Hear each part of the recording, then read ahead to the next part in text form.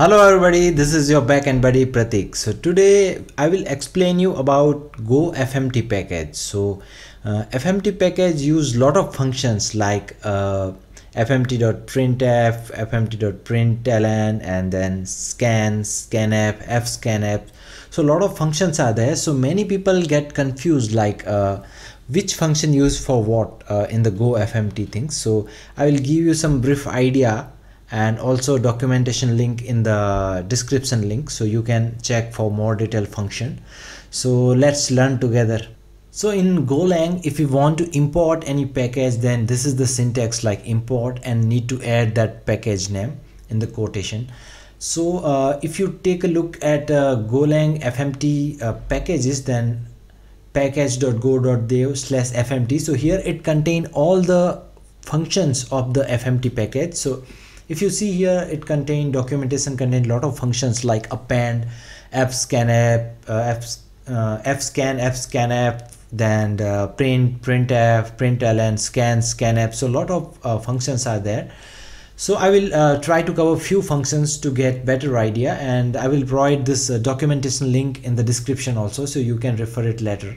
So first function is our fmt.println. So it will print text as it is, whatever string is available, but with the new line character println is there. So if you print this in on the console, it will print as a new line character at the end. So if you check output, then it will be one hello backend buddy, same thing will be there. Next is fmt.printf. So let's say we want to do formatting of the string, like we want to add some extra string, concat, or some integer value.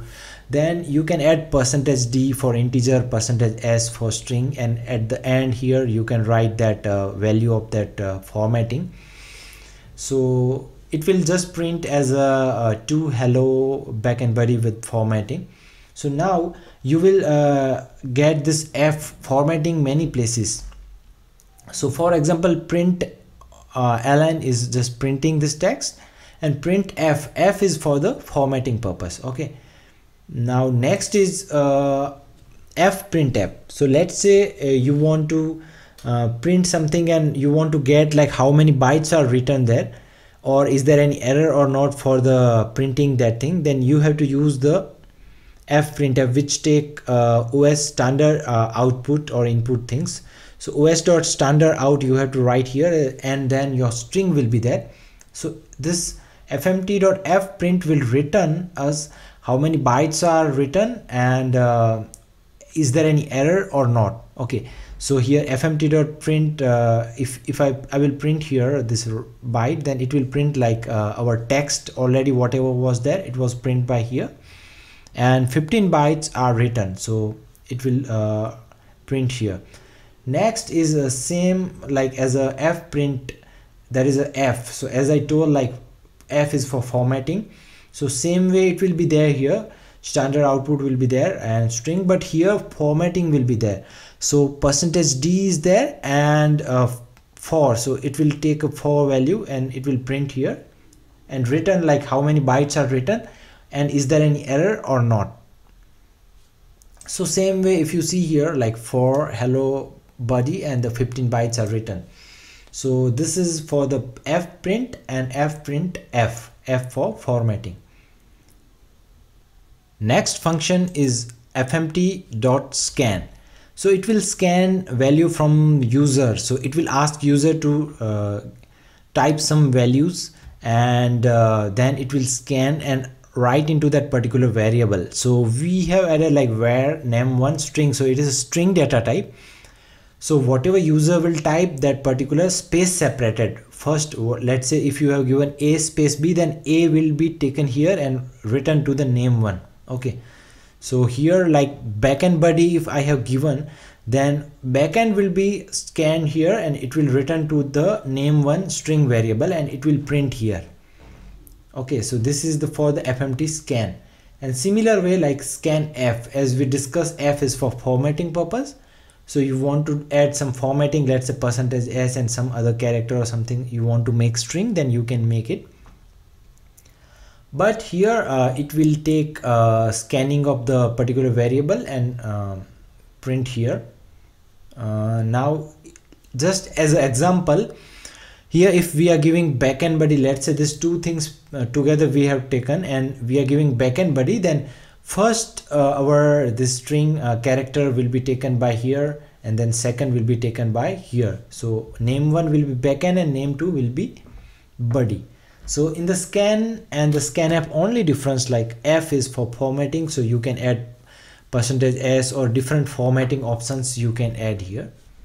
So our next function is fscanf. So fscanf is used to scan particular values based on their data type. So let's say we are using strings.newReader. Okay, so we have to type our string here. So if you see here, like backend 1 and body is there. So backend is string, 1 is integer, and then body is also string. So let's say we want to scan this 2 and we want to write here, okay, in the st and integer variable, then this new reader will return that type, and we have to write fscan and %st and %in. So st is string and in is integer value. So this backend value will store into the st and one value will store into the in variable. If we want third, then we have to add again the third variable, like whatever we want to scan. Okay, so here it will just print these things and it will return like how many words we have scanned. Okay, so if we check its output, then st will print as a this backend and in will print as a one value which is integer, and this fscan words, so here n value will return like 2 words are there, so here it will print 2, and in case error, then we can use here fmt.Fprintf. So again f is for formatting, so you can use here formatting %s, %d. So let's say if you don't know any data type, then you can add %v, so it will dynamically take the data type and here print here, so it will print the error. Yeah, so this was mainly function like println, printf, scan, scanf, and fprintf. So all these are the part of the GoFMT package, and GoFMT package contain lot more functions also. So you can take a look in the documentation of GoFMT, so you will get better idea and all the other functions also. I hope in this lecture, this GoFMT related package and few functions, you learn about that information of those functions, and you will able to use in your Golang programming. So if you have any doubts or further suggestion, please write in the comment, and if you have any other suggestion for the Golang related topics, you can write in the comment and I will try to cover it. And if you like this video, then please subscribe to my YouTube channel, and yeah, don't forget to press on the bell icon, so you will get more updates related Golang programming and backend programming related stuff whenever I update or upload any new content. So yeah, see you in the next lecture. Thank you very much.